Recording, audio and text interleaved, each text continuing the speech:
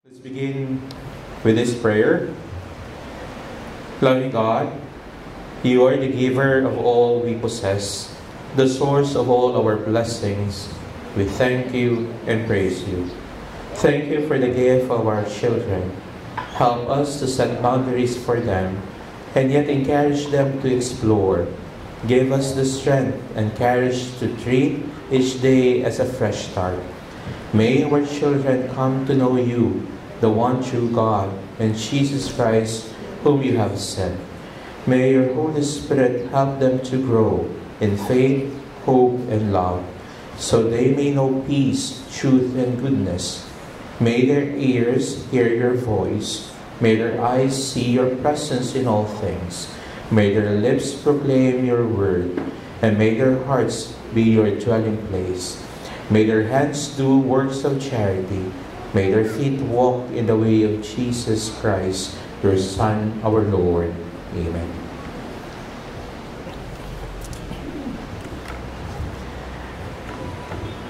Iba pala mag-invite yung presidente, you know. He invited me last November.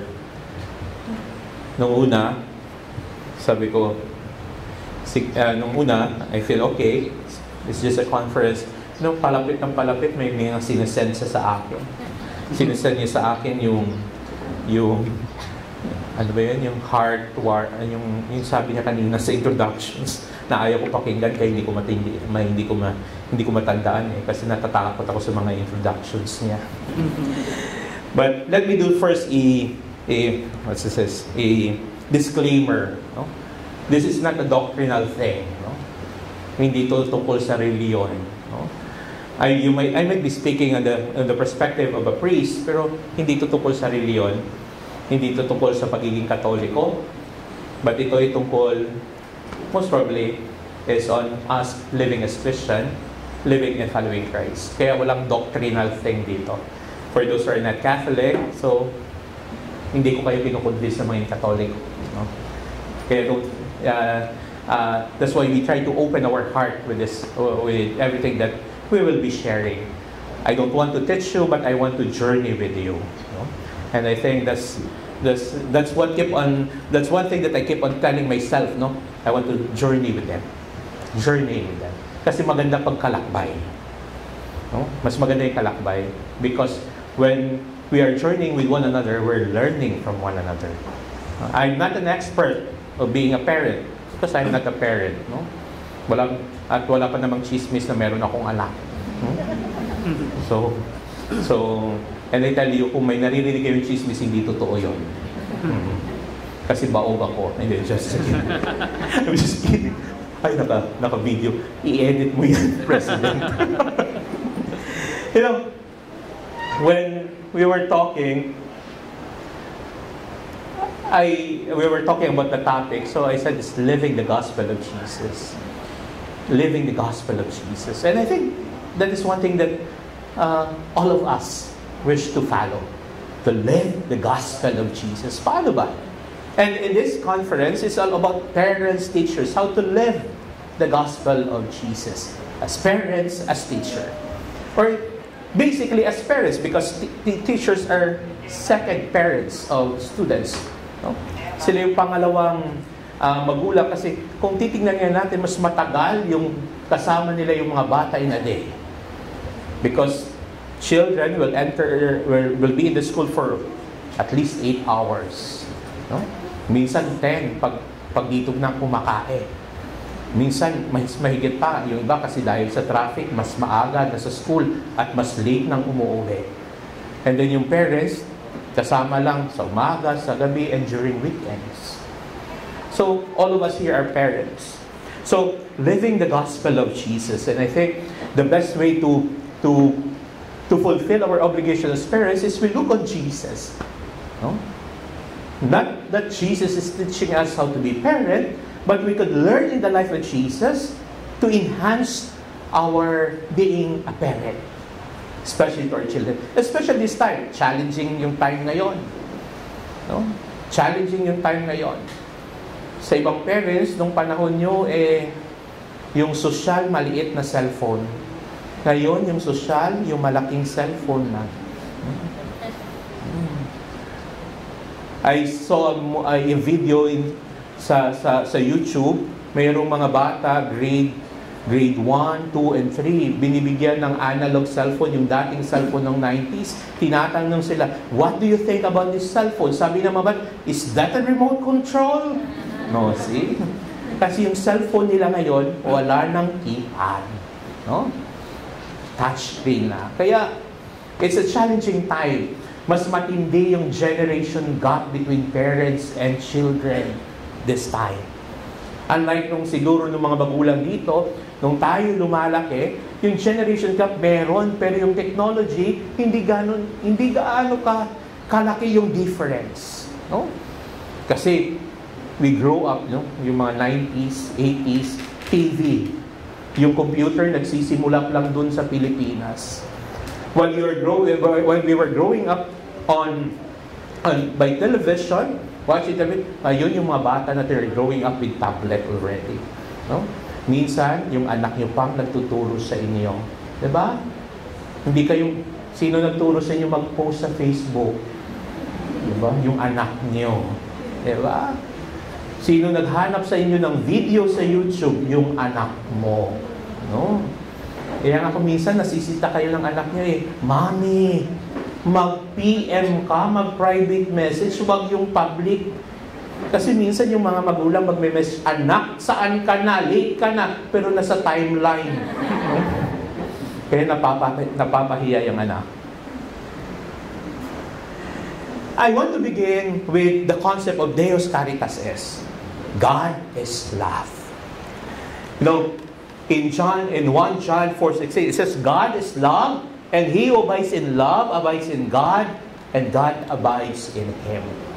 You know, when we follow Jesus, we should have this love of God. If we want others to see God in us, we should have this love in our heart. You know, in the first encyclical of Benedict XVI, in the encyclical of Benedict XVI entitled God is Love, he says, I wish in my first encyclical to speak of love which God lavishes upon us and which we in turn must share with others. There's no such thing as love of self. Kasi hindi yun love. Kasi yung love is always, there is somebody to receive that act of love.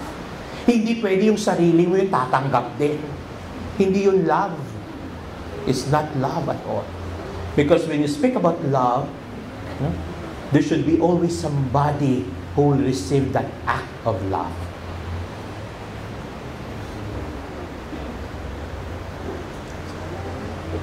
So, I think the very message that the Lord is trying to tell us is all about love. Ang ganda ng picture na yan, I was searching for love of a family. No? Kamay ng tatay, forming a heart, kamay ng nanay, and then yung kamay ng anak.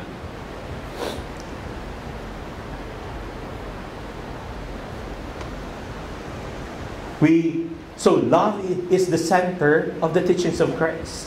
Kaya hindi siya, sabi ko nga kanina, hindi doctrinal. Kasi it's a universal teaching, is about love. Kahit anong reliyon, it speaks about love. No? Kahit yung mga religion that are not Christians, they speak about love. And when we go in the gospel of Jesus, lahat yun ay tungkol sa pagmamahal. We go back to the commandment of Jesus. It says, you shall love the Lord your God with all your hearts, with all your being, with all your strength, and with all your mind, and your neighbor as yourself. Summarize the Ten Commandments. It's all about love. Love God. Love others. It's all about love. You know, the Paschal mystery of the Lord is a Catholic belief. The Paschal mystery, ibig sabihin, the life, Jesus, the life of Jesus, when Jesus suffered, when Jesus died on the cross, and when Jesus resurrected, it's all about love. It's all about love. Yung iba, no? When we look at the cross, Jesus hanging the cross, no? It's all about love. It's not about dahil gusto natin makita yung taong nasasaktan. No, it's all about the love of God. At yung parang sinasabi natin, madugo pag magmahal ang Diyos. Kasi handa niyang tumagas ang dugo sa katawan niya para iparamdam yung pagmamahal niya sa atin. So, the works of Jesus is all about love. And so, love is the focal point of a Christian life. Ito yung essential sa pamumuhay ng isang Kristiyano. If you want to build a community, a Christian community, it should be centered on love. Because when it is centered on love, it is centered on Jesus, it is centered on God. Pag walang pagmamahal, you could not call it a community, a Christian community. If we want to build a Christian community in the school, there should be love. If we want to have a Christian family, there should be love. Hindi yung bahay parang boarding house lang. You know, kaya yan yung pagkaiba ng boarding house at totoong bahay. Kasi sa boarding house, pwedeng walang love. Papasok ka lang, kakain ka dyan, tutulog ka, aalis ka, wala kang pake sa katabi mo. Kasi hindi naman necessary yung love sa boarding house. Pero hindi pwede sa isang pamilya, sa isang bahay, that there will be absence of love.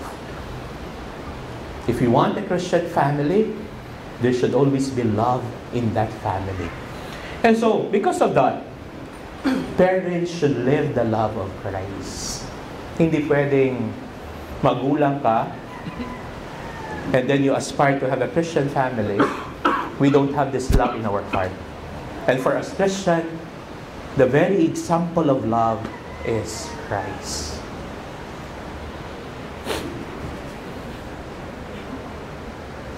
Sabi ni St. John Paul II, to maintain a joyful family requires much from both the parents and the children. Each member of the family has to become, in a special way, the servant of others. You could only be servant for others if you know how to love. If you have love in your heart. Kasi, we will be talking later, the different languages of love. No? Pag hindi kasi, pag walang, ang hirap maglingkod pag walang pagmamahal. Diba? Teachers. Mahirap mag-overtime pag walang pagmamahal.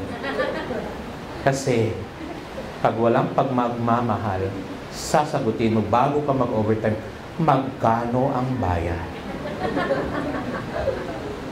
Diba? Ganon din. Pag walang pagmamahal in a family, bago kang gumawa ng bagay, anong kapalit? Anong kapalit? And sometimes, there might be love, but we are more focused on ano yung kapalit. Kasi ang hirap gawin yung mga ginagawa natin in a home kung walang pagmamahal. This is why there are things that are done by parents na hindi matumbasan ng pera. Because that is love. That is love. And I think that is a very important for a parent to have love in his or in her heart. Kasi pag wala, manunumbat na tayo. Manunumbat na tayo. In a relationship, pag wala na yung pagmamahal, magsisimulan ka naman doon. Ako nagbayad ng kuryente, ako nagbayad ng tubig, ako nagbayad ng tuition fee. Ano pang babayaran ko? Ako na lang lahat.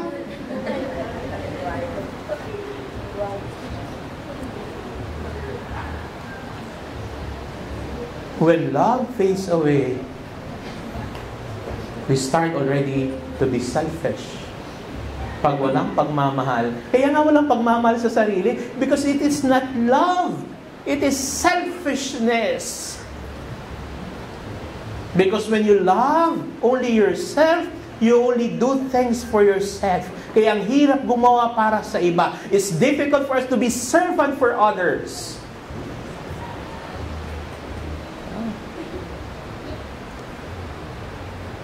Kung hindi kayo mahal ng presidente nyo, hindi yan magkakameraman dyan. Yeah. Saan kayo nakakita ang presidenteng ganyan? Kanya lang po. Diba? Sigurado uupo yan dyan sa harap. No? At yung mga teacher niya, papaypay sa kanya. Tapos tatanungin niya, Mr. President, ano bang gusto mo? Maraming magpapasipsip dyan. Yan. When we love others, we can do beyond things beyond our capacity. Kahit nakakapagod, okay lang. Sabi ni Pope Francis, what do you mean by love? Is it only a feeling? A psychophysical state? Certainly, if that is it, then we cannot build on anything solid. But if instead love is a relationship, then it is a reality that grows. Diba? Pag feeling lang, wala lang nga talaga, di ba? Kasi anyway, yung love, kasi kung minsan akala na natin love, minsan ina-equate na natin yung gusto mo, yung like mo is love already.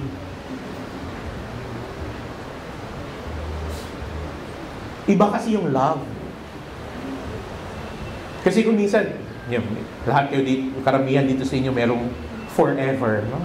Kasi may love life. Pag yung like, pag ay gusto kita, pag natapos niya, pag umalis siya, wala na. Kasi it's just a feeling. But love is beyond feeling. It is a reality. That's why we were able to build our family, because there's love. We're able to build a community because love is a reality that we could build something.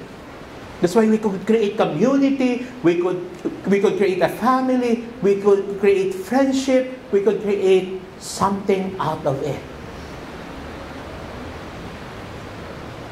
Kasi kung feeling lang yan, it's like other feelings. Lilipas din yan, mawawala din yan. Parang gutom lang yan. Diba?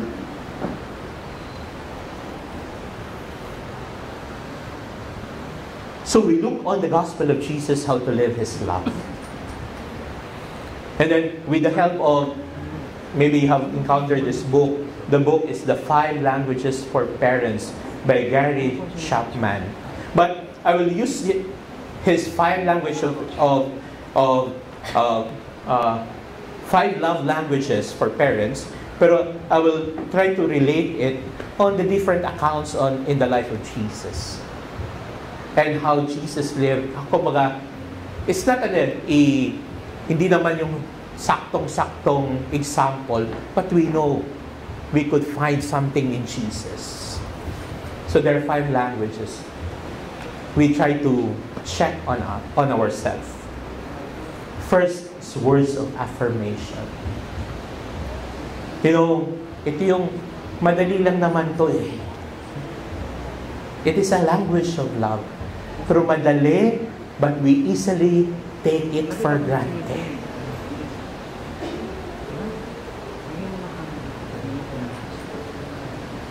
Diba? Sometimes our children will go home and say, Mom, I got a perfect score. Okay. Okay.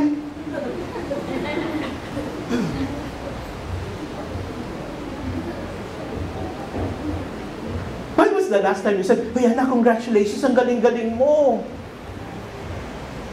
When did you say, "Ay, anak, very good. From 75, nag-76."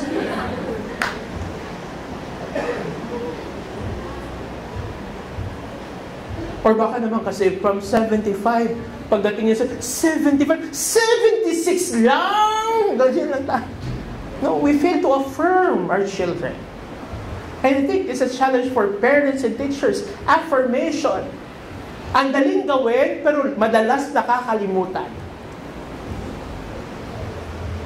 Beloved Jesus, this is my beloved Son, in whom I am well pleased.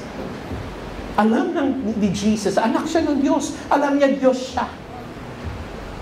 But in the baptism of Jordan, after John baptizing Jesus, the heaven opened and the Spirit came down in the form of a dove, and there was a voice. And it says, "This is my beloved Son, in whom I am pleased." It's a word of affirmation. Kailangan nyo ng Diyos? Hindi. Kailangan nyo ng Jesus? Hindi. Because He is God. But He is also true human. Kaya affirmation is important. Mahalaga. And I think that's a challenge for us to affirm our children. Kahit konting improvement, i-affirm natin. Diba, ang problema kasi Filipinos, no? It's difficult for us to affirm. Yung affirmation natin sometimes so negative. Tapos pag magalit tayo, degrading yung mga salita. Ang bobo-bobo mo. Tanga-tanga ka kasi.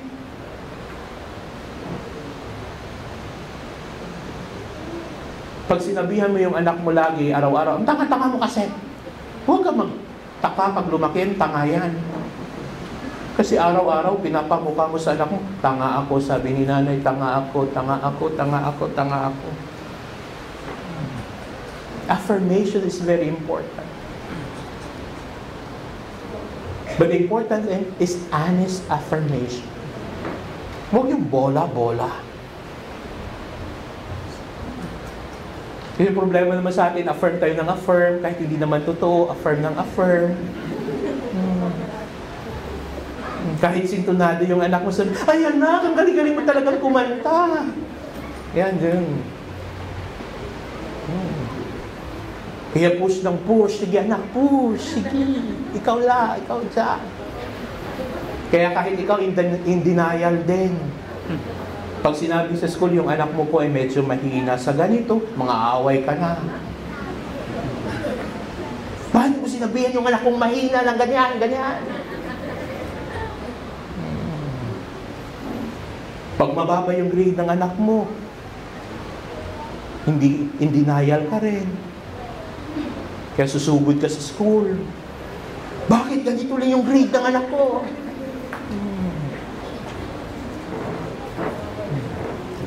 Diba? Parang minagic lang yung grade. No, lahat na lang sinisi sa school. Sila ang sinisi sa teachers. No, we have to be affirming, but we have to be honest with our affirmation. Good job. Kapag nagkamali ng konti, you explain bakit nagkamali, but you have to encourage them. That's an act of affirmation. Maliit na bagay, diyan nagsisimula yung malalaking bata. Diba? Sabi nga ng Milo, big thing starts from small beginning. Diba? Growing up. Hindi ako endorser ng Milo. Hindi, yung katawan ko hindi dahil sa Milo. Sa Ovaltine to. No. We have to affirm them. No? Let them grow with affirmation. So that they will appreciate what they have. Kasi sometimes, when they don't affirm them, kung minsan may mga bagay na meron sila, they don't appreciate it. Because we don't affirm it. Kasi akala natin kasi ganun din. On the case sa merong mga matatalinong mga anak.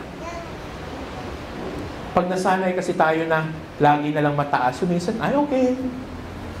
Kasi sometimes yung mga matatalino yung anak nagsasabi, no, I have encountered so many children na top sa school lagi siya, lahat ng ginagawa ko pero hindi na-affirm ng nanay at tatay ko. Siguro nasanay na tayong matalino yung anak natin. Matalino, kaya hindi na natin tinutulungan. Matalino, kaya hindi na natin ina-affirm. Normal na yan. Kaya pag bumagsak doon na tayo nagagalit, hindi na affirmation. No? Kaya even in the classroom, Even those intelligent children needs affirmation. Hindi porke, ay, kaya niya na yan, bahala na siya dyan. No, we have to affirm them. No matter ano yung status ng bata, we have to affirm them. Affirmation is an act of love. And we should affirm especially those little things that we usually disregard. Don't wait na yung malalaking bagay yung ma-achieve niya before we affirm them. We should affirm the little things that they do best, that they have done something better.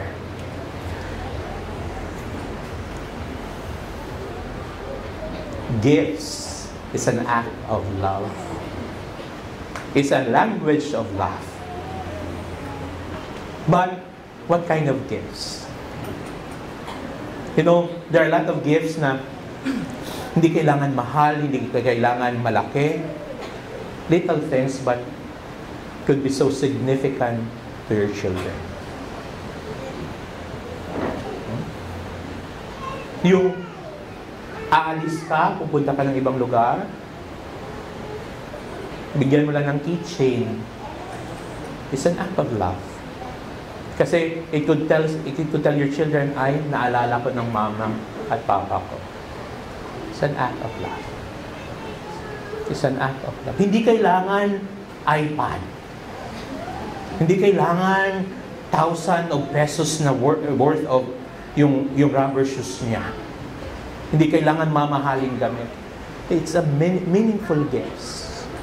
Di ba kung minsan yung mga gifts na binibigay natin sa ating mga bata, kung minsan tinatapon lang naman yung hinahagis nila. Kasi we give it na parang walang meaning also. Basta lang nakita mo lang, nagustuhan mo, pasuot mo sa anak mo, without meaning at all. You know, pag bumibili ng yung nanay ko ng regalo, ng bagong damit sa akin, nung bata kami, halos lahat kami magkapatid, hindi pwedeng isuot sa ibang lugar at sa ibang okasyon, maliban muna, bago namin isuot doon, dapat isimba muna namin. Dapat isimba namin muna. Kaya nga pag merong damit, naalala ko merong damit, no? Meron kaming katulong, gusto niyang isuot na sa akin. Sabi ko hindi pwede yan. Sisimba ko muna yan. Kaya siguro, minsan ako, hinayang ako sa mga damit kung, kaya yung mga bago, hindi ko nasusuot agad-agad. Kasi hinayang ko sa yung mga ibang damit ko, na gusto kong ulit-ulitin, hindi dahil gusto ko. Kasi parang meron akong attachment sa damit na itong mga damit na to, alam mo, nag-aaway pa kami minsan ng nanay ko kasi may nawawala akong damit eh. Kasi hinahanap ko talaga yon. Kasi lalo na yung mga damit na binigay niya para suotin ng Pasko, suotin ng New Year, suotin ng Pasko ng pagkabuhay. Hinahanap ko talaga yun nung bata ako. At pag mawala yun, ay naku, isang linggong nagwawala ako sa bahay kasi hinahanap ko talaga, gaguguluhin ko talaga. Gift is a language of love if that gift gives meaning, has a meaning. You know, we recall in the account of Jesus, ito yung naalala ko. Jesus was in the temple area with his disciples. And then meron sila nakitang dalawang tao. Yung isang lalaki, yung isa widow. Naghulog sa donation box ng temple. Nung humulog yung lalaki, tak, marami. Nung naghulog yung babae, tak, mahina pa. And then in the discussion of Jesus with his disciples, he told his disciples that the one who gave more is the widow. You know, sa panahon ng Panginoon, yung widow, yun yung they're considered as part of the lower they're part of the lower part of the community, or yung mababa yung tingin sa kanila. They look down on widow. Kasi babae, second class citizen na nga, pag widow ka, wala ka pang asawa. So walang magbubuhay sa'yo. Lalo na pag wala kang anak. Kasi for them, yung mga widow, dapat bubuhayin ng panganay na anak na lalaki. Pag wala kang anak na lalaki, walang mabubuhay sa'yo. At pag ibig sabihin nun, you cannot work. Kasi bawal magtrabaho yung babae. You will rely on begging. Begging for your food. Begging how to live every day. That's why the widow gave more, because when she gave, no, it has full of meaning. She has given everything. You know, when we give gifts to our kids or to our children, maganda yung regalong merong meaning. Bakit na-appreciate ng mga bata yung stars nila dito sa kamay from their teacher than yung gifts na binigay mo galing sa mall?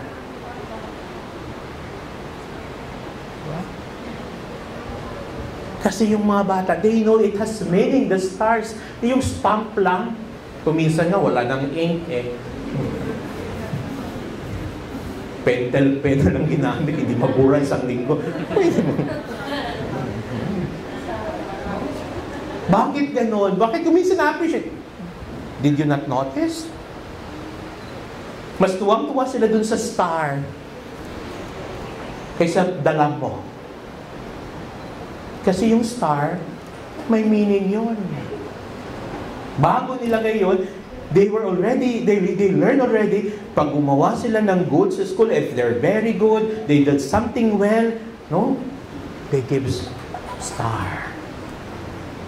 Kaya pag meron silang star, they feel good because they know that they're doing something good. Kuminsan tayo kasi parents, we thought that pag bigay lang tayo ng bigay, it's already love. Kaya minsan nasuspoil yung anak natin. Bigay lang ng bigay. Sige, bili. Yan. Uy, bili. Yan, bili. Diba? And the gifts that we receive, kahit may meaning, we don't explain why, bakit, ganito. Mahalagang pina-explain natin. Anak, I give you this so that you will use this because you need this, because when you have this, you could do this. Mas mahalagang ganon. That's something that we fail to do, I think. Look into our personal life. Yung mga regalong binigay sa atin last Christmas, na binigay lang, parang corporate gift lang, hindi nyo pa nabubuksan nga yung iba. Diba? Yung iba nga, nagulat kayo, pagkain pala yun, panis na. May nangangamoy. Nangangamoy. Pero meron din akong kwento eh. One time, I think few Christmas ago, may nagbigay sa akin, nakaganyan. Pagbigay ko sa akin, when I was still in the province, sabi ko sa sakristan ko, ito, ilagay mo yan sa ref. Kasi tsokolate, parang ganyan, siguro. Baka Cadbury yun. So, ilagay mo sa ref. The following week, sabi na nagbigay sa akin, "Hey, Father, kamusta yung gift ko na natanggap mo ba?" Oo, sabi ko, hindi ko natikman, hindi ko nabuksan. Sabi ko, masarap! Masarap yung gift. Father, bakit? Hindi yung pagkain. Hindi ba yung pagkain? Sabi nga, medyas yun. Kasi akala ko tsokolate, pinasa ko sa ref. So, kaya sabi ko, kunin mo yan, malamig pa yung medyas. You know, di ba pag yung gift na parang walang meaning, it's easy for us to take it for granted. I think when we use gift as a language of love, we see to it that the gift that we give full of meaning, especially to our children. Merong ibig sabihin. Kaya nga sabi ko, kahit keychain lang yan, kahit simpleng pagkain lang yan, kahit isang dosenang donut lang yan, see to it that it has meaning so that it will be a language of love. Kaya diba, sa mga magulang dito, nagliligawan kayo, lahat ng regalo niyo puno ng meaning. Para maramdaman niya na act of love din, sasabihin mo, Yan, roses yan. Binili ko pa yan dun sa Dangwa. Ang haba-haba ng pila. So, binili ko talaga yan. Yan, kulay na yan. Nag-aagawan pa kami yan. Kasi yan, di ba? You put meaning on that 12, of that 1 dozen of roses na binibigay mo. Para nung pag tinanggap ng nililigawan mo, ng misis mo, nung dati girlfriend mo pa siya, eh hindi lang basta roses yun. Those are roses of love. Kaya nga napasagot ka eh. Kahit napasagot ka, yun na pala yung huling at katapusan mong pagtanggap ng roses. Pagkatapos santan na lang. Okay ng santan. Eh kung bugambilyan lang binigay sa'yo, may tip. So acts of love. Gifts are language of love. Acts of service. And acts of service. You know, we look on Jesus. Ano yan? Acts of service. It was not yet the time of Jesus. They were attending a wedding at Cana. You know, yung wedding, para sa mga views, takes several days of celebration. Minsan yung umabot ng isang buwan. Kaya pag mag-party sila, kailangan hindi lang bote ng wine, kundi galon-galon ng wine. Tapos, pag mag-serve sila ng wine, yung siniserve na una, yung masarap. Paglasing na, serve mo na ng kahit ano, okay na yan. Parang tayo din, di ba, minsan? Di ba? Pag maubusan, buksan mo na lang ng dilata, bili ka na lang doon ng manok sa kanto, okay na yan. Busog naman yan sila. O kaya, pag naiinuman na, inumin, pag nagiinuman sa, di ba, nag-inuman kayo dati nung holidays, yung muna, iinumin mo yung mamahaling whiskey or brandy, o kaya wine. Pag wala na, may beer na, pwede na. Pag wala na yung beer, yun, MP Light na. Pag wala ng MP Light, okay na yan, gin na lang. Pag wala ng gin, sige, yung alcohol, lagay mo sa suka. Parang alak na rin yan. Okay, lasing nga, wala nang pakiala. Inom lang ng inom, kahit ano. Yung iba nga, tubig na lang, alak pa rin. No? So, ganun yung practice nila. And they were attending a wedding, biglang nagka-problema, no? Wala nang wine. And Jesus was not yet doing his public ministry. Hindi pa nagsisimula yung public ministry niya. Sabi ni Mary, yung nanay sa kanya, sabi ni Mary sa anak niya, yeah, they have no wine. Simple lang. My son, they have no wine. They have no wine. And then, Jesus, sabi niya, it's not yet my time. Hindi ko pa panahon ngayon. Bakit? It's not my time, kaya hindi pwede. But because it was Mary was asking him, they have no wine. It was his mother. Kaya, pag anak, mahirap talagang tumanggi. Mahirap tumanggi. Kahit hindi pa pwede, pag mahal mo, gagawin mo. What Jesus did, he went at the back. Hinanap niya yung lalagyan ng wine. Meron doon may mga jars. And then he asked the helper, yung mga nagsiserve, the helpers, to fill it. 5 gallons, I think. Nung pinuno nila, nagdasal siya, and then pinatikman siguro sa nag-in-charge ng handaan. And then sabi ng in-charge ng handaan, it was a good wine. Kaya nga appreciate. Sabi niya, lasing na sila, good wine pa rin yung siniserve mo. It was the miracle at the wedding of Cana. Bakit ito? It's not about Mary as parent. It's about Jesus. Jesus giving us an example, pag mahal mo, gagawin mo, kahit ayaw mo pa. And that's love. And that is service. Acts of service. And I think that's a beautiful reminder for us kung how we serve our children.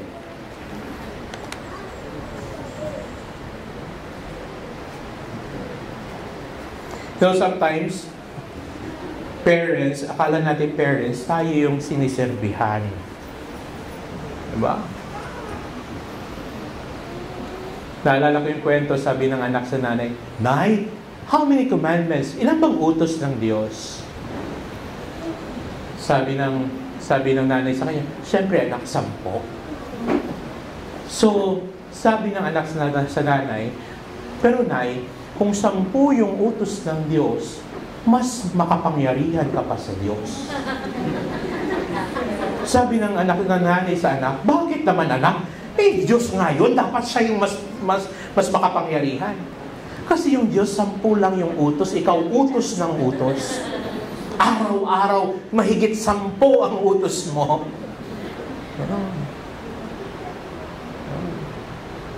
When was the last time na bigla mo lang pinag-drive yung anak mo dahil may pupuntahan siya? Diba usually convenient? Oh, mag-taxi ka na lang, mag-Uber ka na lang, mag-Grab ka na lang. Yung pinagtimplahan mo siya ng juice. Yung ikaw mismo naghanda ng isusuot niya sa school. When was the last time? Because service is a language of love. Yung kahit pagod na pagod ka na sa trabaho, magluluto ka pa rin ng favorite food niya. When was the last time? Kasi if you truly love the person, kahit masakit, kahit mahirap, you will do it. You will serve the person. And I think that is one thing that our children is looking from us. Yung extra service na tinatawag. Hindi yung regular service. Yung extra service, when we go beyond what is normal. Yung bigla na lang, ay anak, huwag kang mag-school bus ngayon, ihahatid kita.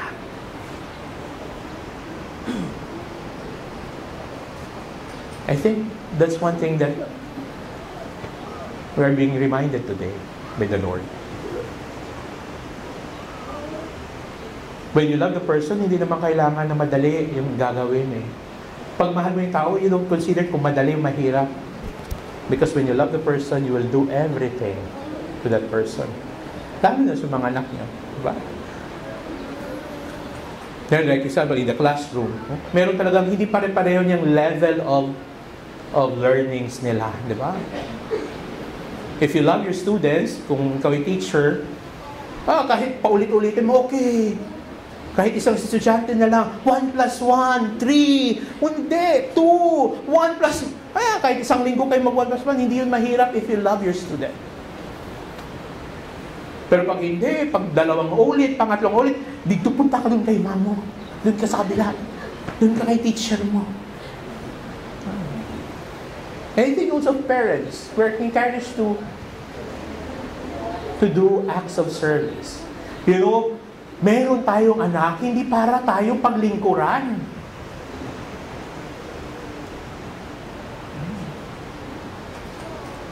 Yan dapat yung concept. Yung concept dapat na hindi natin ilagay lagi sa...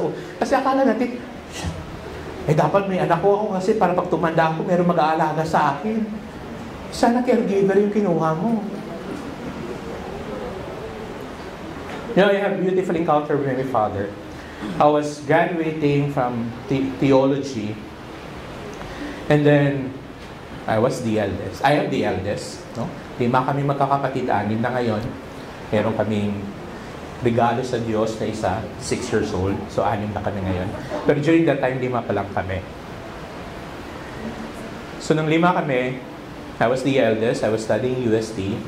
Although wala kami tuition fee sa UST, pero mahal pa rin yung binabayad ko sa seminary. Parents ko yung nagsusupport sa akin. Wala akong benefactor. Merong tumutulong na kamag-anak just for my allowance, and the rest shoulder na ng parents ko. So yun naman yung eldest. Siguro, sino yung mga eldest dito, taas kamay? Yung eldest dito, ayaw mo. Hindi naman ibig sabihin matanda ka. Eldest lang. Yung mga eldest, di ba? Yung mentality ng eldest, we tend to act as if that we are parents also. Kaya kung minsan yung asta natin sa bahay, parang tatay din, parang nanay din eh. Kasi eldest na tayo. No, sabi ko sa dad ko, we were talking over the phone. Sabi ko, oh dad, I'm thinking of leaving the seminary for a while. Because I want to work. Tanong ng dad ko kaagad sa akin, bakit gusto mo magtrabaho? Ayaw mo na magpare? Sabi ko, hindi naman ayaw ko magpare. Gusto ko naman, pero gusto ko lang magtrabaho. Sabi niya, bakit? He was asking me, bakit? Sabi ko kasi, dad, sabi ko ngayon, I've studied already for a long time. Kasi pagkatapos ng theology ko, meron pa akong licentiate, 2 taon, 3 taon pa yun. Pero around in the seminary, the USC, I was already studying for 7 years. So sabi ko, 7 years na ako sa UST, sobrang gastos na. So I want also to help my brothers and sisters, my brother and sisters. No? Gusto kong magtrabaho at tumulong sa family. Gusto kong maghanap ng pera, ibibigay sa family. And during that time, we were experiencing financial problem. Ano sabi ng dad ko? And it touched me. At ito yung dahilan bakit hindi ako lumabas. Sabi niya, sabi niya, anak, yung papaaral sa mga kapatid mo, obligasyon ko yun. Hindi mo yung obligasyon.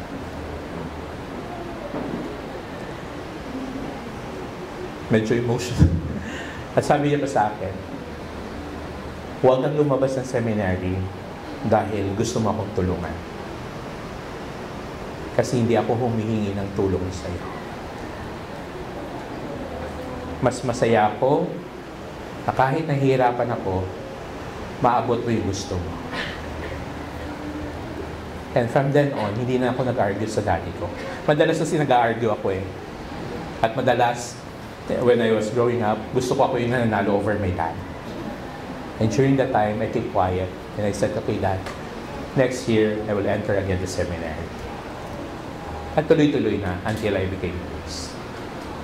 And I think that encounter with my dad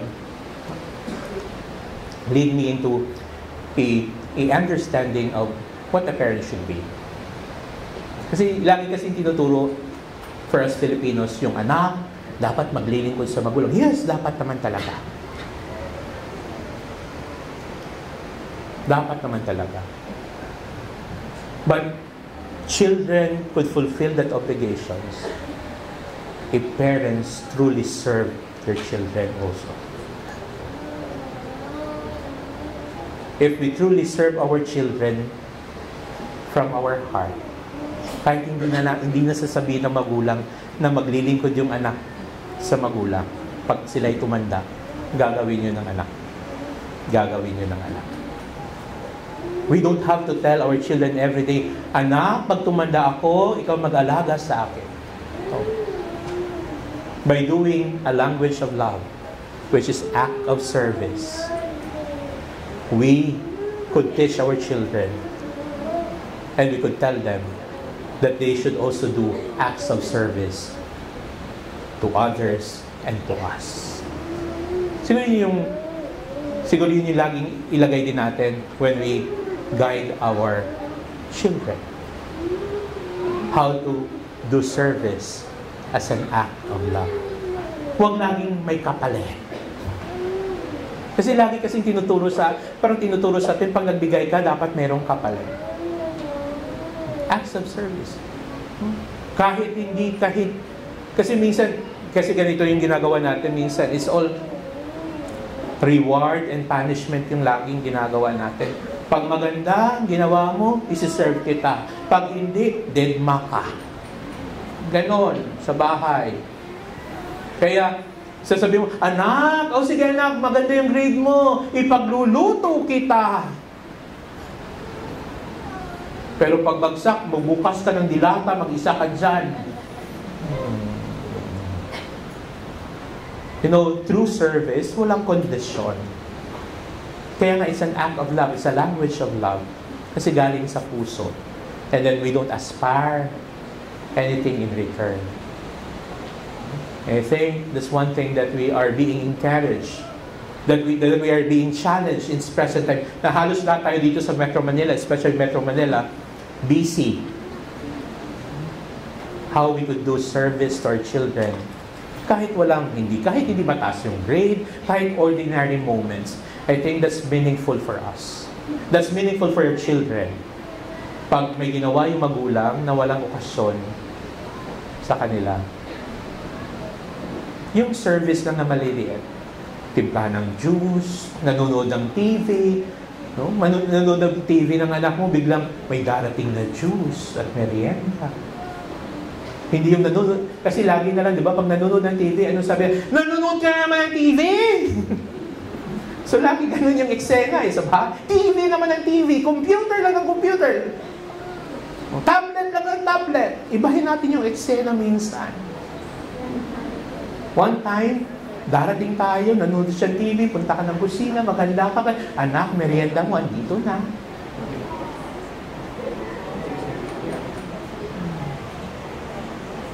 Di ba ganon? Acts of service. Bakit? We go back to our personal life, your personal relationship. Nung wala pa kayong pamilya, nung nanliligaw ka pa, di ba? Taga-Malabon ka, taga-Kainta siya, susunduin mo pa dito sa Malabon. Ihatid mo sa Paranaque, kasi doon nagtratrabaho bago ka pumunta sa trabaho mo. Kaya napasagot mo. Kasi you serve the person you love. Na kahit ubos na yung sweldo mo sa panggas, sa toll gate, ginagawa, hindi ka nagre-reklamo. Because it's an act of love when you serve them. I think that's a challenge for us. Maybe we review our relationship with our children. Kailan yung huling pinaglingkuran ko yung anak ko na hindi dahil kung ano-ano yung mga dahilan. Hindi, basta gusto ko lang. Especially in ordinary moment. That's the challenge for us. Hindi kailangan graduation. Hindi kailangan merong award.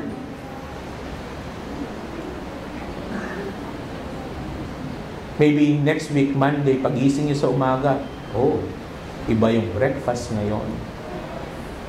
O kaya pagbukas siya, kung hindi man siya nagbe-breakfast ng ganyan, pagbukas niya sa baunan niya, wow, iba. Iba yung baon niya. Yung itlog, hugis araw. Yung ham, hugis star. No? Diba? May mga ganyan, di ba? May binibigyan. Yung kanin, hugis kabayo. Paano ba yun? Those little things are acts of service. And those acts of service is a language of love. Those are languages. Those are language of love. Okay, the last thing. Not the last thing, sorry. Quality time. Yon, quality time. We look on Jesus. What's quality time? You know, imagine, 3 years lang ang Panginoon doing His public ministry. 3 years lang. He died 33. He started His ministry at the age of 30. 3 years lang.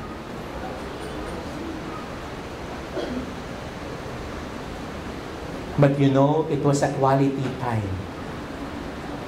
Hanggang ngayon, ramdam natin.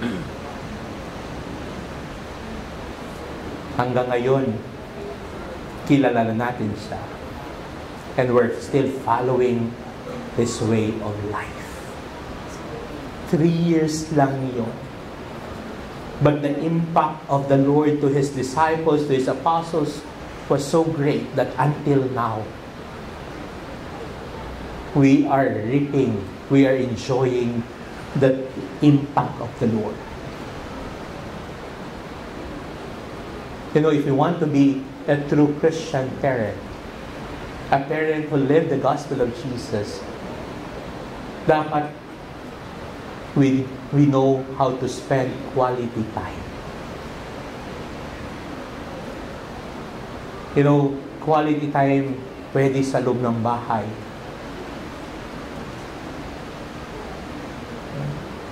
Kahit 5 minutes lang, but quality time.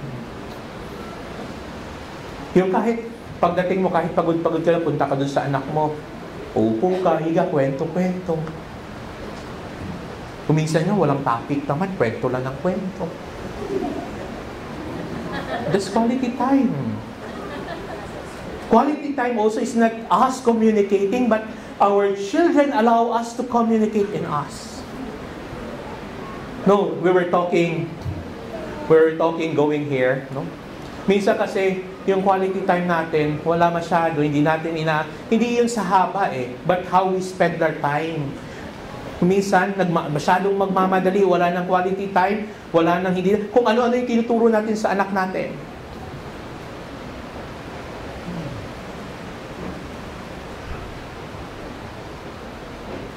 Diba? Anong tinuturo natin? Yung isa daw tinuturo daw na ini-encounter natin, pag pinitik ka, suntukin mo. Pag kinalabit ka, sipain mo. Huwag kang gantihan mo. Kasi sometimes, because of we don't spend quality time with our parents, with our children, we tend to do our parenting obligations sa madalian. Kasi madali yung turo na revenge ganti. Madali yun. Madaling i-explain yun. Pag sinampal ka, sampalin mo rin. Gamitan mo ng sapatos, isuot mo yung kamay mo sa sapatos, sampalin mo pa ganyan. O kaya para mas madali, no, habang nanonood ka ng pelikula, may sampalan doon si Maricel, ako si mga lumang pelikula, gusto, anak, ganyan, anak, gagawin mo. Ganyan. Sampalin mo, ganyan. Yung lalabas yung bagang niya. Ganyan. Kasi parang pag walang quality time, madalian yung tinuturo natin sa anak.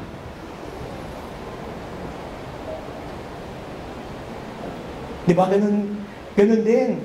Kung merong ginagawa sa school, ganyan, sasabihin mo, kasi we don't want to spend quality time. Gusto na madali. Anak, tanongin mo si ma'am, magbayad na lang tayo. Oh, magbayad na lang tayo. O kaya tatawag ka, sa kumari, may alam pa bang gumagawa ng ganito? Kasi busy ako Magbayad na lang kami sa project ng anak ko.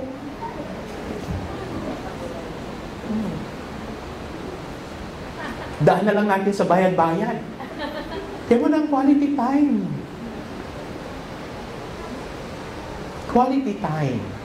You know, quality time also is not all about us talking to them, but us listening to them.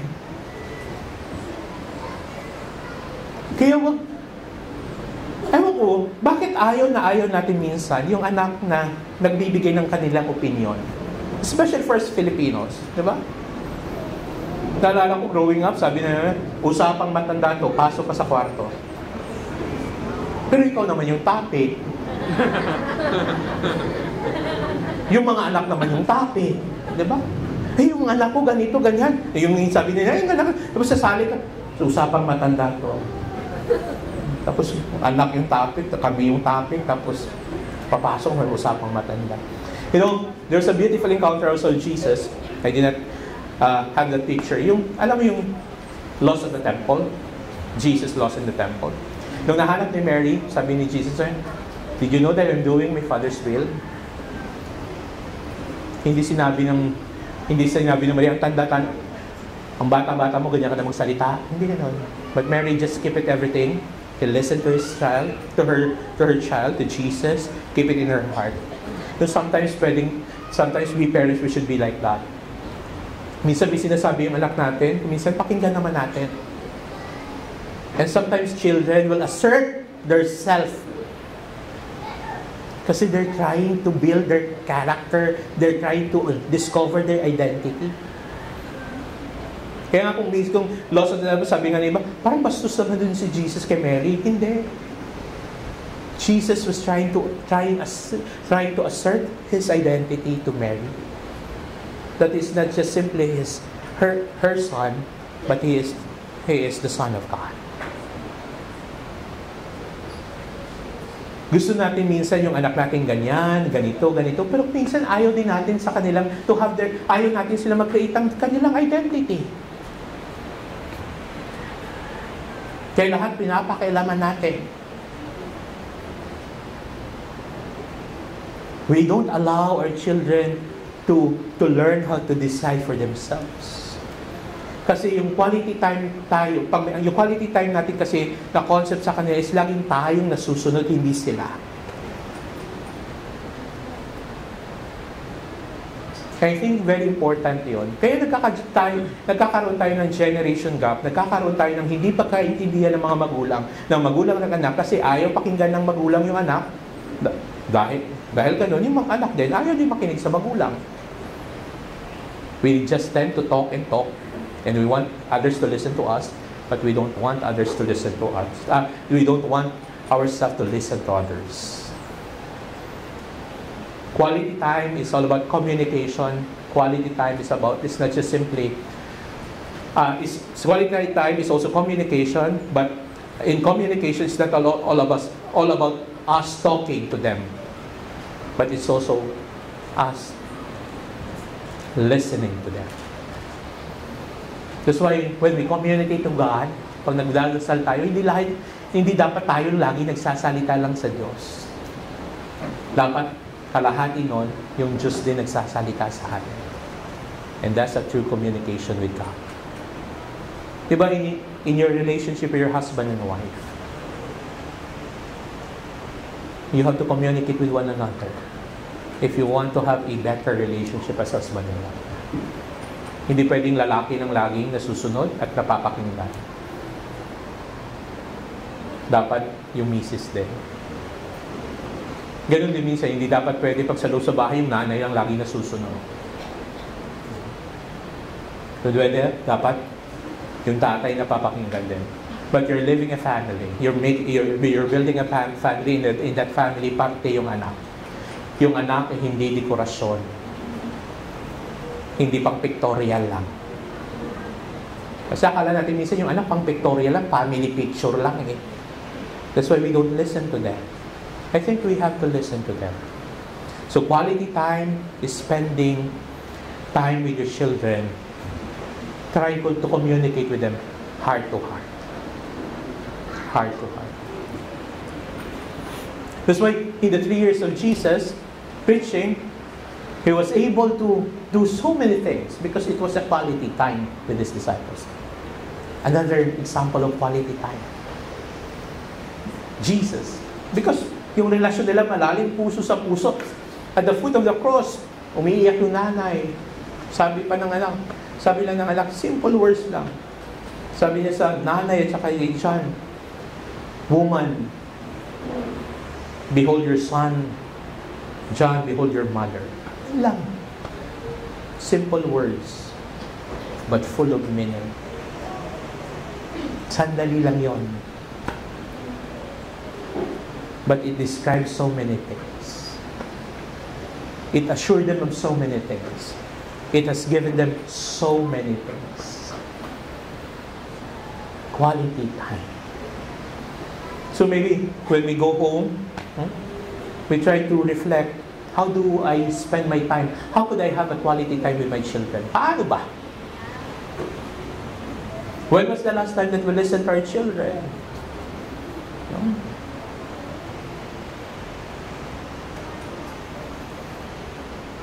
Kasi parang every time magsasalita yung anak natin, galit na tayo. Kaya minsan kahit matabang yung luto mo, hindi na nagrereklamo yung anak mo eh. Kasi pag mag-comment sila, magagalit ka na. Pag sabi, ay, kung hindi masarap, hindi ikaw magluto dito. Ganyan, minsan tayo mga magulang. No? We don't listen. We don't listen. So we try to listen. Mary was standing at the foot of the cross. She was in sorrow, but it's a quality time with her son. That's why she was able to listen.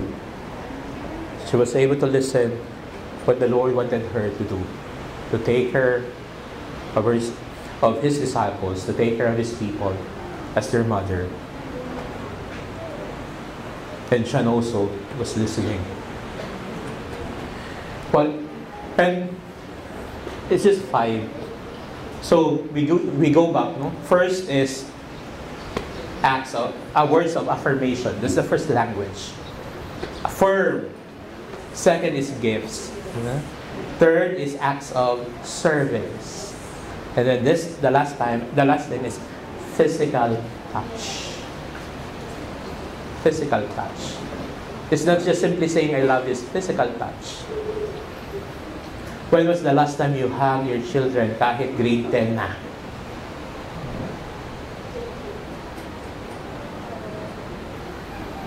Kuminsan may mga magulang na narinig, yung anak ko hindi malambing. Eh bakit? Nung lumaki ba sila, malambing ka ba? O, hindi ka rin malambing, di ba? As magulang. Di ba? Kasi pagdating mo sa bahay, bakit ang dumi-dumi, ang kalat-kalat, ganyan na. Magulang na eh. Ano na? Ganyan. So they grow up, ganyan. So, akala nila, pag mahal sila ng nanay nila, gumaganyan yung nanay nila, hindi yung hug. Kaya hinahanap nila yung namimiss nila yung bungangan ng nanay nila kaysa yung hug ng nanay nila. So, when was the last time you hug your children or you kiss your children? Or yung gabi, kahit tulog sila, you show him, good night anak, hinahalikan mo yung anak. When was the last time?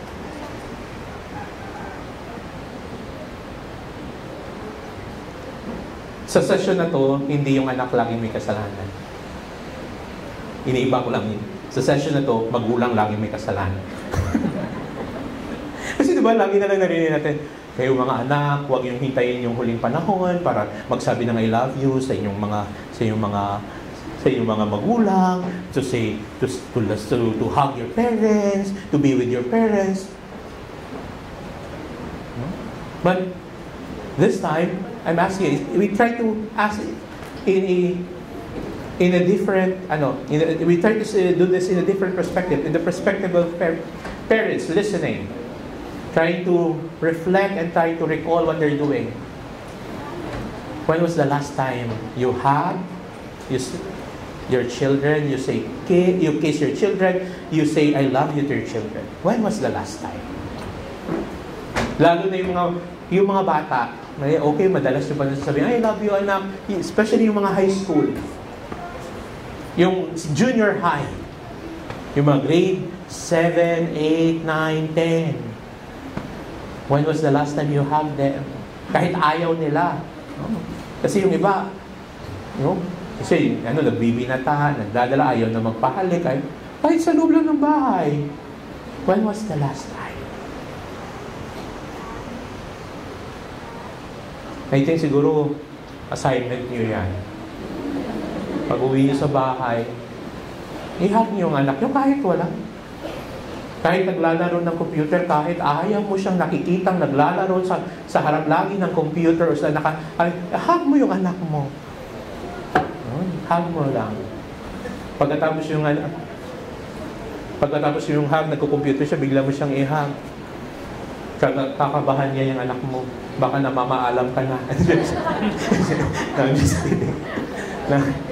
Kasi unusual eh. So we try to do that. Physical touch. The story of the prodigal son. Yung prodigal son, lumayas, kinuha yung mana niya, winaldas, nagutom, naalala yung bahay nila, maraming pagkain doon, umuwi. The first thing that the father did to his son is to embrace the son. Bago siya nagsalita, embrace the son. And there's a beautiful act. There's a beautiful encounter in the gospel. The father did not wait doon sa pintuan ng bahay niya. He ran. Tumakbo. And he hugged his son. Physical touch. Physical touch is a language of love because it is a concrete manifestation of love. A beautiful example of concrete manifestation. Pag hinang mo yung tao, ibig sabihin mahal mo. Kasi parang you're trying to protect him. Yun yung hug. Another encounter with Jesus where I think there's a physical touch. This encounter.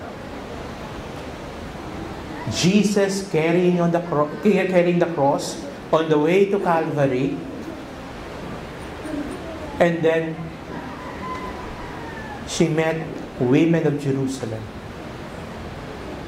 And part of those women is Mary. Mary was one of them. And there are a lot of pictures that Mary was, while Jesus hung on the cross, Mary was holding the hands of Jesus. Mary was hugging her son.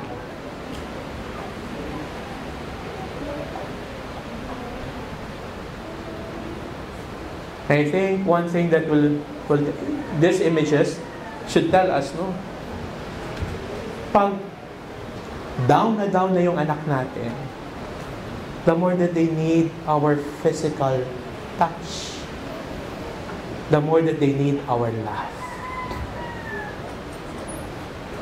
You know, maybe some parents na nandito are disciplinarian. Gusto natin ganyan. Gusto natin di numero, ganyan. Pero when our children are so down, we go away with rules. We set aside the rules inside the house. We try to comfort our children first. Hug them first bago mo pagalitan.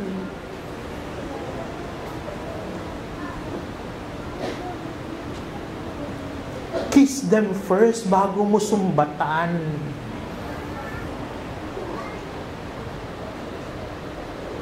You know, as a priest, no? May mga lonely times kami tinatawag. Yung bigla na lang ako, several times it's happened to me.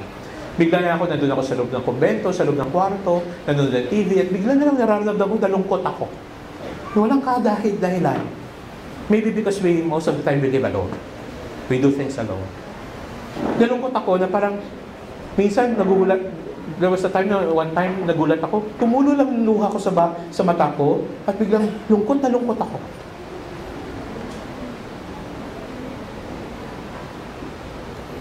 Tatawag ko yun sa bahay, tapos maya-maya susunduin na ako niyan. Tapos yung gagawin ko lang dun sa bahay, kung saan yung mami ko nandun sa sofa, nandun ako nakahiga lang sa kanya. Because for me, the touch of my mother, the touch of my father, gives me strength. Renewed my energy. Kaya pagkatapos yan, after an hour or two, kakain ako ng lunch, sasabi niya, Daddy, hatid mo na ako dun sa parokya. Hatid na naman ako nun. Tapos magkikita na kami after a week naman. Kasi for me, important sa akin yung touch ng magulang. Kaya nga hindi ko pa, ayaw kong i-imagine na mawala yung magulang ko sa akin. Kasi parang sabi ko, ang hirap i-imagine. Kasi their touch, their presence is a source of strength in my ministry as a priest. Kaya, siguro, this is a challenge for us. Kasi, when we consider the physical touch as an act of love, we see to it that it goes beyond what we are doing. Kasi love naman kasi is not just giving that they should owe, what they should receive, but it is going beyond. Kaya, di ba may mga encounter, no? I'm not praying that it will happen to your children. Pag may ginawang hindi maganda, sasabihin mo, lumayas ka. Lumayas ka. Umalis ka dito. Wala kang kwentang anak.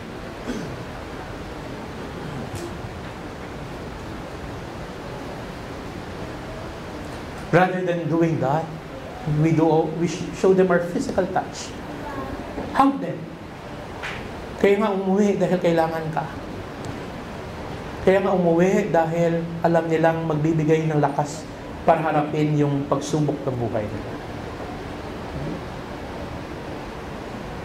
I think that's a challenge for us, especially this time. Hindi natin kinukonsinti yung mali ng anak. We should not do that. But rather, before telling them what is right and wrong, we should first show them that despite that they're wrong, despite that they have done something bad, we're here because we love them. We are here to journey with them, to accompany them, so that they will be able to correct what they have done, or to help them rise up because they have fallen. Yun yung challenge sa atin. Kasi yung tendency naman kasi natin minsan, sobrang naman tayo physical touch, acts of service, gifts. We're trying to be consentidor as parents, no? You know, I work also with schools, no? Maraming mga magulang na ganyan. Maybe siguro, sabi ko nga, may reflection is, maybe the parents before, ganito yung sistema nila, ayaw nila mangyari sa anak na ganito. So that's why they become so overprotective na lahat na lang, gusto lang nilang i-protect yung anak na hindi iniisip kung anong mabuti at anong maganda. No, I had encounter, Kinder 1 yung anak. Where you're already announcing the medal, the reward, the awards. Pag Kinder kasi paramihan yan, maraming binibigay na award, lahat na lang, most lahat. Pag sa amin kasi pag grade 3 na, wala nang ganyan, tinanggal na yan lahat. No? Pag high school na, wala na talagang ganyan. Yung Kinder lang, sige, kahit anong most beautiful, most handsome, lahat na lang. Best in, at pwede na parang beauty contest, best in swimwear. So lahat. So one time, mayroong magulang, pumunta sa teacher, reklamo, bakit daw, 4 lang yung ribbon ng anak niya.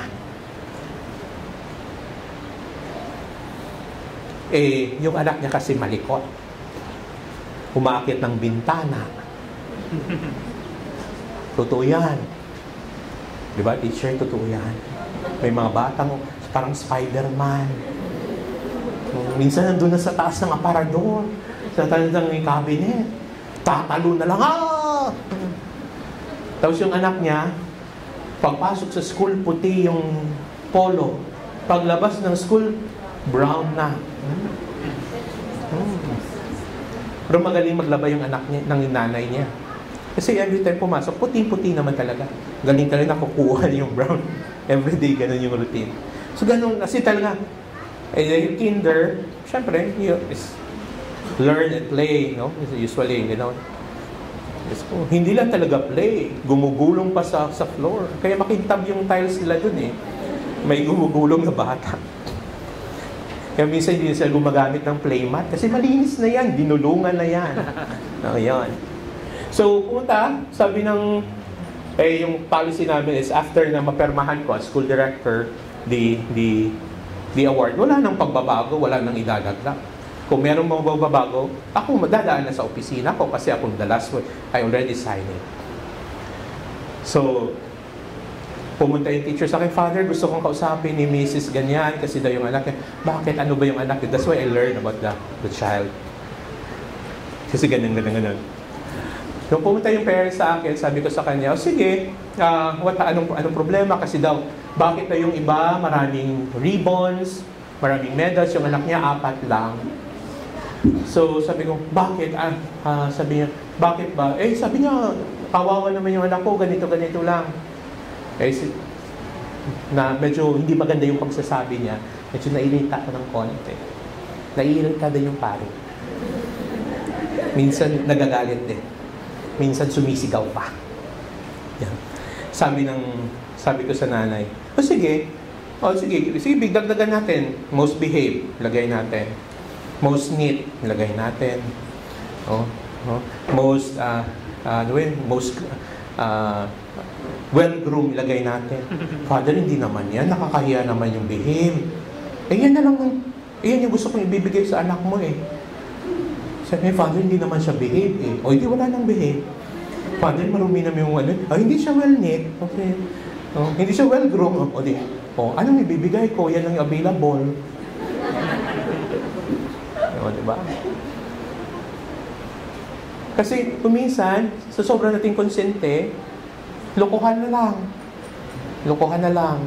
No? Sige, bigay na lang kahit hindi totoo. So, sometimes parents are like that in a school. No? I hope sana wala dito sa St. Francis, no? Ng ganyan. Kasi marami ako, rather than rather than kinukonsiti natin by gifts or by so many things na acts of love natin, hindi ganon. We see to it that gifts, this service, this physical touch will remind them that they should aspire to be better, to be good.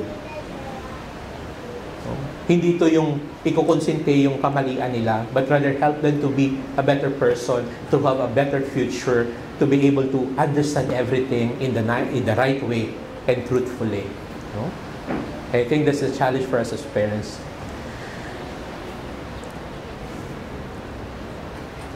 So how do I measure my success as parents? How do I measure my success as parents? I encountered the words of Mother Teresa. And Mother Teresa said, it's not just about parents. God has not called me to be successful. He called me to be faithful. You know, as parents, we should not aspire to be successful parents, but rather we should aspire to be faithful parents. And what does it mean, faithful? Faithful to the love of Jesus, faithful to the love that we have in our heart, faithful to our love for our children. Because when we're faithful, we will love them in the right way. We will teach them in the right way. We will be there for them in the right way. Faithfulness is the measure of how good we are as parents. Yun na. So, I think that I have said already a lot. Daldal ko, no? Na, it's just a 5 simple acts. But those 5 things could be languages of love.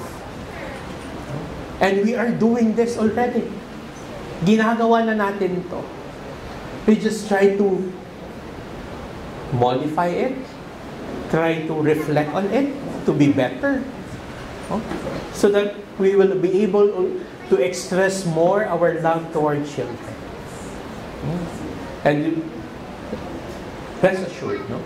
If we are faithful to that kind of love, to the love that Jesus has showed us, we will be in the right track, bringing up or guiding our children well. No? So, siguro, we have enough time pa naman.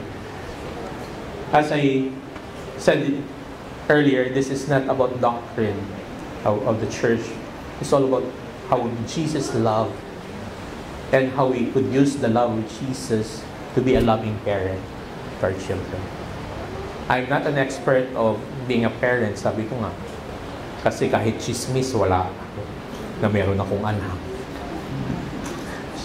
But my experience as a child, no, to my parent, no, helped me in my reflection on how to be a parent to our children or to your children. As a school director also helped me also. So maybe questions or reflections, no? Reflections on the discussions that we have. I hope it helps. No? I hope it helps. There are so many things that we could still discuss. There's so many things that I want to share. Pero pag marami kasi, kuminsan wala namang nare-rating. Pero pag marami kasi parang hirap i-digest.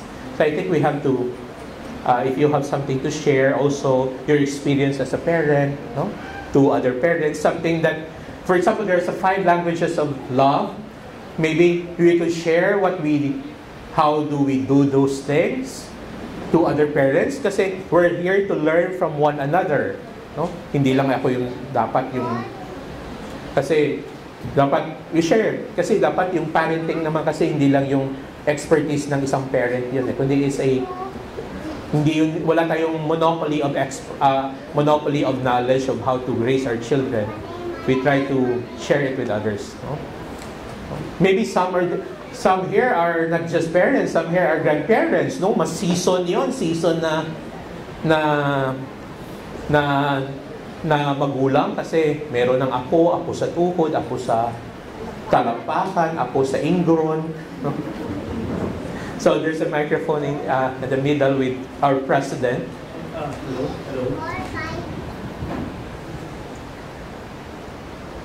Good morning, Father. Yes. Actually, I have something to share, and I would like to ask you a question. Father, what really the part of your lecture that really hit me was your point number 2. Make your gifts meaningful. That really hit me and really gave me something to think about, especially this Christmas season. Kakatapos na ng Christmas season, and this season is a time where we give a lot of gifts to all our. Sometimes hindi na natin iniisip, bigay lang tayo ng bigay. Especially among parents, where they give a lot of expensive gifts. Meron mga parents na nagbibigay ng mga tablets, mga laptop computers, all this. And what's sad about it is, maraming mga bata na sanay na sila na nakakatanggap ng mga expensive gifts like that. They take it for granted. Especially my friends I have some friends who are well-off people. At talagang ini-spoil nila. And they have no time. They spoil their children. So for those kinds of parents na nasanay na magbigay ng mga expensive gifts sa mga bata, how do they make those gifts meaningful again to their children? I think one thing, yun yung experience ko as a kid, no? Yung mga gifts kasi, yung mga things na binigay sa magulang sa akin that are meaningful, are those things na they give it and they explain to me why they gave it to me. Sometimes kasi yun yung act of giving na hindi nagagawa. The reason why we give gifts, why we buy this, why they should have this. Kasi yung tendency kasi usually siguro ng parents is, kailangan nila, sige, bigay na lang, ganyan. But sometimes kasi we forget, bakit mo binila ng damit? Bakit mo binila ng damit? Bakit kailangan mo ng tablet? Ano yung purpose ng tablet? Bakit mo binigay sa kanya? Diba? Kaya minsan yung tablet is not being used well kasi nung binigay natin, hindi mo naman in-explain eh. Like disciplining our children, no? You know, di ba, yung discipline your children, pag sinabi yung anak, don't play outside. But every day, your child will play outside. Every day you will, so, anak, don't play outside. Magagalit ka na magalit. Kasi walang reason. Bakit hindi pwede sa labas? Kasi hanggang doon lang tayo, don't play outside. We don't share the why. Bakit hindi pwede? But once you explain to your child, anak, huwag pwede sa labas kasi pag nasa labas ka, baka hindi mo marinig yung mga sasakyan, mabilis, mabangga ka, at kung maabangga ka, baka mabali yung paa mo o whatever, ganyan, madisgrasya ka, gagastos tayo sa hospital, whatever. Papasok yun, I think. Papasok yun. The way we learn things in our life, not just even as parents, no? How we learn. Yung bagay na naiiwan sa atin that we hold on our life are the things that those things are well explained to us. Kaya pinanghahawakan natin. Kaya naiintindihan natin. I think gifts should be, when we give gifts, should be like that. Kaya sa yung example ko kanina, yung corporate gifts, yung binibigay ng bangko, ng company mo, ng ano ko minsan, hindi mo na. Kasi minsan naman yung gifts nila, hindi naman pinag-iisipan. Di ba? Bibigyan ka ng ballpen. Dami mo namang ballpen. Bigyan mo ng payong, ay lahat na lang ng payong binibigay. Layo ng bigyan mo ng kalendaryo, ilang kalendaryo nang meron ka. Pwede ng wallpaper. Di ba? Kaya walang meaning na. Kaya we tend to throw it away or set it aside. Kaya that's why I was sharing, kahit simple gifts lang. Kahit simple gifts lang. Kahit keychain lang. Kaya nga, halimbawa, you go to Cebu, example, no? And then you pass by the store, may souvenir shop, nakita yung keychain. And then, that's why yung gano'n. Kaya that's why, dapat may meaning, dapat yung gifts na binibigay, pinag-iisipan. Especially to our children. Sabi, ay anak, naalala kita, di ba mahilig ka kumain ng watermelon? Oh, ngayon sa Cebu ako, nakita ko yung keychain ng watermelon, naalala talaga kita. Kaya binili ko to para sa'yo. It's more meaningful than bilhan mo ng bagong sapatos na branded dun sa mall. You know, ayan na, pasalubong mo, ayan sa'yo, para ayan sa'yo. I think mas meaningful, mas matatandaan niya bakit meron akong keychain. Kaya minsan, sira niya yung sapatos, yung keychain niya, nakasabit pa rin sa bag niya. Nakasabit pa rin dun sa door niya. So talaga very important po na you spend. One thing I also took from your advice, Father, was the fact that sa pag-i-explain mo sa bata, you also give time. Yeah. You also spend time with them. So it's like hitting two birds in one stone. Yeah, so it's also quality time. At sa tapos, meron rin kayo sinabi na you don't have to spend so much to please your child. Kasi by giving them your time, kahit mura lang yung gifts, the child will treasure the gift. Hindi kailangan maging laptop, hindi kailangan maging branded na item, hindi kailangan maging tablet po. Yeah. Even attending this session is already a gift to your children. Attending the school activity. I think I appreciate the presence of the parents here. It's spending quality time, even your children is not here, it's already a quality time with them. Kasi they know that you're doing this for them. You're doing this for them. Hindi dahil magkaroon sila ng +5. Kaya, we still have a little more time. No? Any of the parents or the teachers would like to ask Father Ryan anything that is in their hearts? Excuse me. Sino po? Paano patayin? Ako po, grade 1 advisor po ako, Father. Yes. Last Christmas po, meron po kami play, mga games, Christmas party room po. Patayin lang yung TV. Tapos po, I observe po yung students ko, syempre po yung mga gifts nila, natanggap sa parents po nila, mas mahal po, matutusin. Pero I decided po na ibigay sa kanila as TV lang. souvenir po, is must be from teacher. Ganun po kasi Father, every classroom advisors, may gift for the children. Close lang yung TV. Kasi may bubuksan akong file para hindi makita. January 4, kasi nga kanina i-deliver, in-explain ko po sa kanila, children, I know may mga mamahalin kayong wallet, coin purse from your father and mother, pero ibibigay ni teacher, hawig doon, same lang. Not same price, pero yung effort ko po, na nakalagay po kasi ng mga emojis po, happy day, be happy, mga ganun pa smiley. Tapos po, i-explain ko na po sa kanila, distribute ko na po isa-isa may class number 1 up to 20 time po. Nung ma-receive po nila, alam po nila yung importance ng binigay ng teacher. Hindi siya simula ng iPad, ng cellphone, pero po, na-realize nila na, oh wow, alala po lang tayo ng teacher. Ganun po, something that we need to see, to show the feelings na gaano man po kaliit or expensive yung binigay mo. The importance is, alam po nila kung paano kahalagaan. May student po ako dyan si Sari. Alam niya po yung feeling na na-receive niya yung gift na yun. Tinong Okay, yeah. You know, I was telling already a while ago din also, but yung stamp ng teacher, appreciate masyado ng bata kasi alam nila yung meaning nun. Alam nila how they get, what does it mean. Kaya yung iba nga ayaw patanggal, di ba? Naliligo. May youngest sister, 6 years old, nung nag-aaral siya, gumaganyan siya pag naliligo. Kasi ayaw niya patanggal yung star. Kasi tuwang-tuwa siya, that was the first time na pumasok sa school, and then umuwi siya, may star. First time niya, ayaw niya paligo. Sabi niya, patanggal mo yan, baka sabihin ng teacher, hindi ka naliligo, ilang linggo na. Kasi tinatanggap, pinoprotect niya yung star. Kasi pag mabasa, syempre matatanggal. Because they know the meaning of it. No? They know the meaning of it. And I think, yun yung importante. Meaning, hindi ibig sabihin na hindi pwede magbili ng mahal na regalo. Pwede. Pero see to it, it's meaningful to your children. Meaningful. Na hindi lang ngayon, kundi para magamit nila din sa araw-araw nila. Kaya when we give, no, kahit mahal, okay lang. Basta meaningful. Bilhan mo ng stocks. I'm just kidding. Bilhan mo ng ginto. No? Kasi, kung bibilan mo naman ng ginto o whatever, pag walang meaning, mawawala yan. Diba kahit kayo na lang nga eh.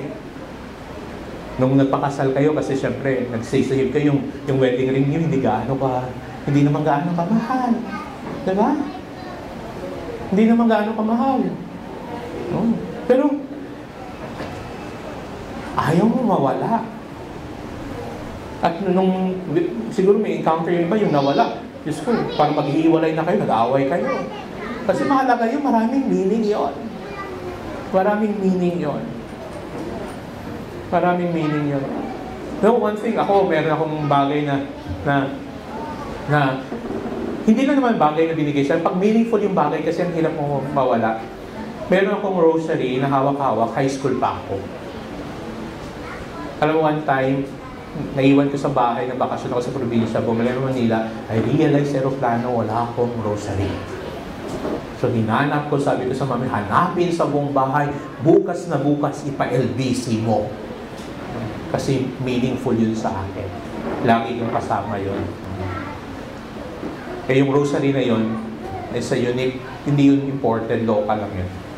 Seed yun, na habang tumatagal, lalo siyang kumikintab at kumikintab. Kasi magsisimula yun ng parang magaspang. Makintab na siya, no? Pakita ko sa inyo. No, it's not white, it's yan siya. Brown siya, seed siya, pero yung kulay niya to is light brown pa siya, yung parang bagong kahoy lang. Kaya habang tumatagal yan, pag hinahawakan mo habang tumatagal, kumikintab siya at kumikintab. Kaya alam mo yung rosary bago,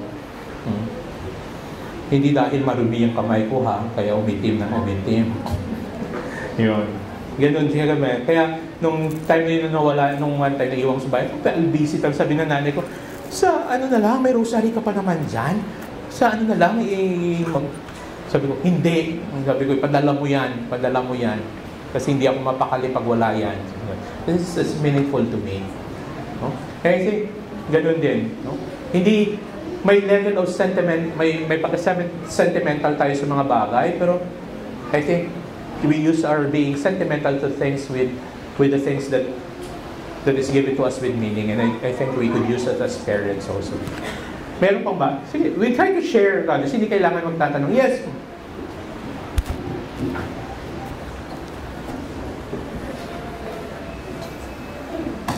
Good morning. Morning.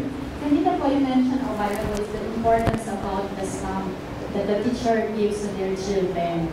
My daughter was so happy every time she received stamps. Pero kaya lang yung stamps is always related to academic excellence. Hindi nabibigyan ng stamp yung mga bata if they behave properly, if they have good manners, or if they say po at opo. So maybe it should impart also to the teacher that stamps not only for academic excellence, but when the bata nagsabi siya ng po at opo, or she behaves properly, or she eats her food ng tama, dapat the bata should be given the stamp also. Thank you. Okay. Teacher, makinig kayo. Okay. Dapat naman gano'n. Pero maybe because siguro yung environment is, really pang school talaga is, siguro yung environment, especially for us here in the Philippines, is really academic, it's an academic environment. That's why my topic on that is an example related to being a parent naman. Parang, yun nga, we reward them, we give them gifts, not just because they're doing something good. Kahit wala silang nagagawa, kahit nakaupo lang or we should still give them gifts. But we see that the gifts has meaning. Gifts has meaning. Hindi yung basta-basta magbibigay lang. Kaya mas maganda, and then when we give gifts, when they are not doing well, or kung wala silang ginagawa, minsan mas nagiging meaningful pa nga eh. Kasi out of nowhere, darating ka, medyo meron ka dalang regalo sa kanya. Na gano'n, na biglang, hindi naman dahil mataas yung grade niya, hindi naman dahil no? Basta, no? We try to, I think, we could relate siguro yung suggestions ni Mrs., no? especially with words of affirmation, yung first language, words of affirmation, that we don't only, kasi gifts is a form of affirmation also, pero mas maganda yung words of affirmation na hindi lang siya pag may ginagawa na ganitong aspeto, kundi lahat ng aspeto ng buhay ng bata, ina-appreciate natin. And that also be a gift, no? It can be also a gift. Actually, itong 5 languages na to are interconnected. Kaya sabi nga ni Mr. President, no? Sometimes we're hitting 2 birds with 1 stone. Kasi interconnected to eh. When you affirm, it could be also a quality time. And our affirmation also could be physical touch. And it could be also a gift to them. And so on and so forth. So, thank you for that. Kaya ma'am, it's something that we should learn. Meron pa? Sharing. We do sharing or insights. Yes, sir. Yes, ma'am. Akala si sir.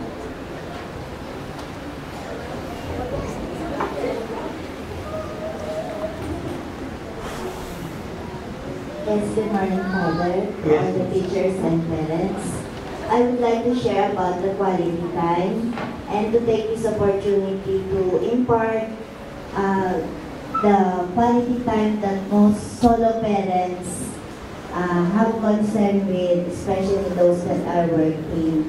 I have encountered solo parent in our school, and I admire, I appreciate that parent who had that strength in applying for a solo parent ID.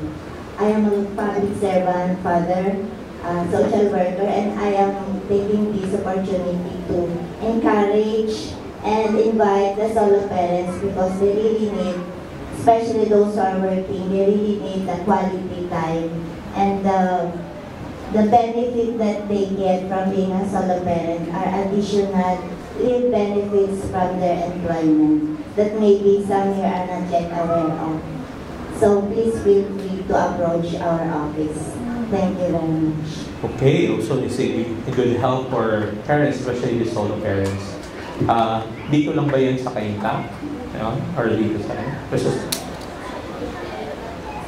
It's nationwide. Pwede din ako mag-apply? It's nationwide, Father. Kasi pwede ba ako mag-apply? Hindi, just kidding. Yes, thank you. Yeah, it's nationwide. So, pwede pala. So I think we have this.